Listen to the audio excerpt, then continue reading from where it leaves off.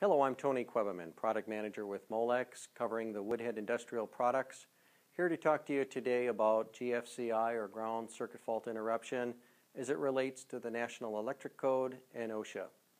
This is a very important element. It comes up frequently for questions in terms of the requirement for protection having to do with any time a power system is not part of the permanent structure of a building, a GFCI is required. That would be the major distinction that's made to qualify the use of a GFCI.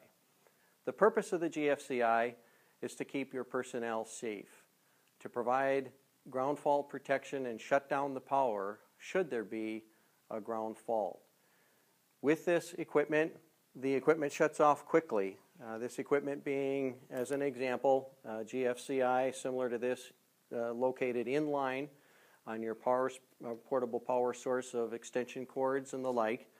And this equipment is needed for any circuitry that's in the 15, 20, or 30 amp category.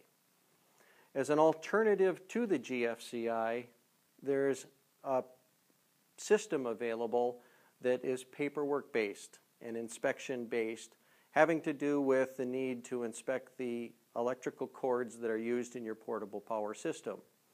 These inspections need to be done on a regular basis, the results recorded, the repairs recorded, on a frequency of approximately every 3 months. With that system, if someone doesn't choose GFCIs and chooses to go with that paper-based system, these types of devices, a ground continuity monitor, can help reduce some of the long paperwork process involved in that documentation process.